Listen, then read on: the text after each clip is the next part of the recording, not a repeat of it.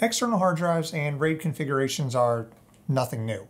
However, combining them into a single tangible object is a lot more uncommon. That's why when I came across the OWC Mercury Elite Pro Dual Mini, yeah, that's a mouthful, I was intrigued. This device gives you the above average experience from both worlds in a fairly compact design with extremely good build quality. Gone are the days of having to decide between portability and data security with this bad boy. And if all of that sounds pretty cool, well, it's because it is. Let's talk about it.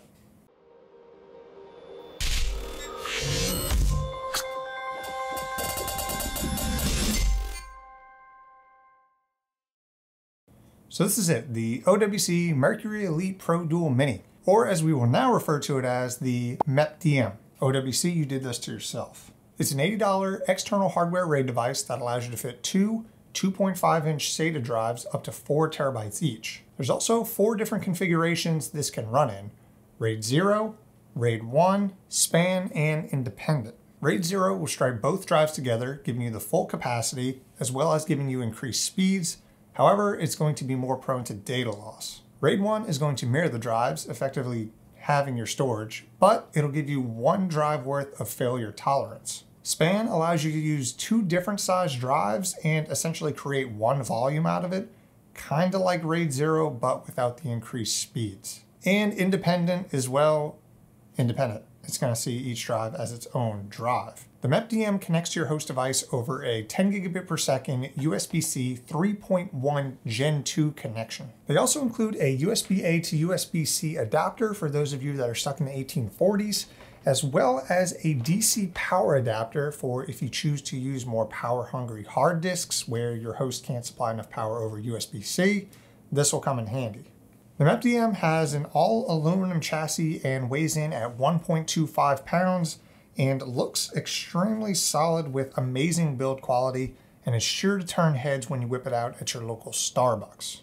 The front of the device boasts a nice-looking mesh grille, which also helps to provide some ventilation for your hard drives. And around the back, we will see our I/O, which is our DC power input, an on-off switch, USB-C, set button, and our mode selection switch. All in all, this thing ticks all the boxes for, well, who is this really for?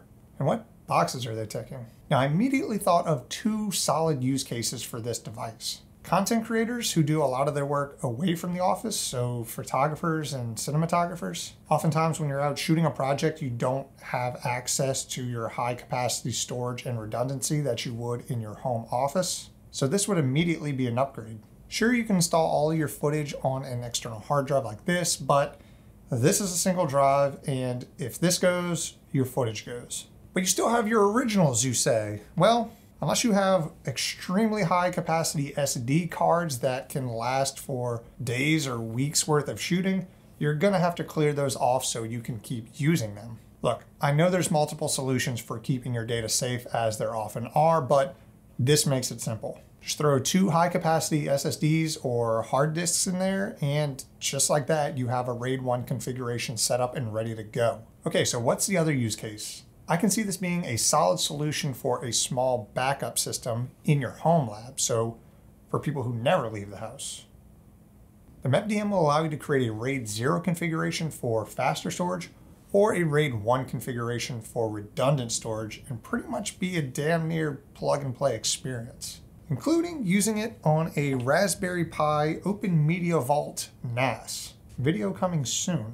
Sure, it's less configurable than software RAID, and you're only limited to 2 drives, and you can only get 4 terabytes each, and you can only use 2.5-inch drives, and blah, blah, blah, blah, blah. Look, nerd, you're paying for convenience, and it certainly does that well. If this isn't the device for you, well, here's a secret.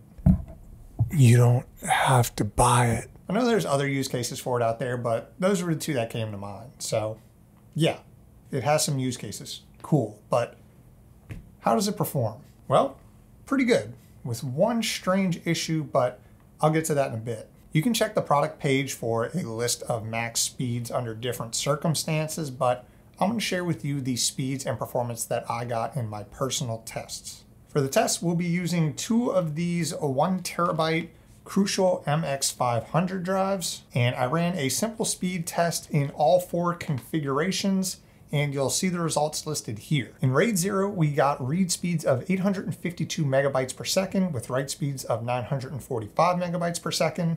And for RAID 1, span and independent, we got pretty similar results, with the read speed sitting around 490 megabytes and write speed sitting around 500 to 520.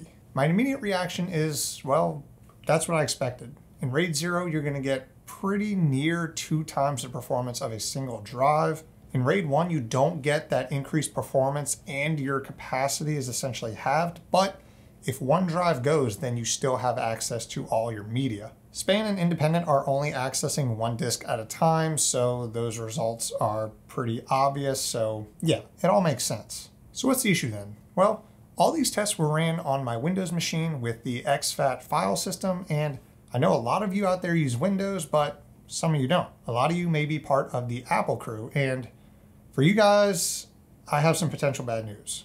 When I ran the same tests on my M1 MacBook Air, the results were much worse, and even stranger, no matter what configuration I ran it in, the performance was exactly the same.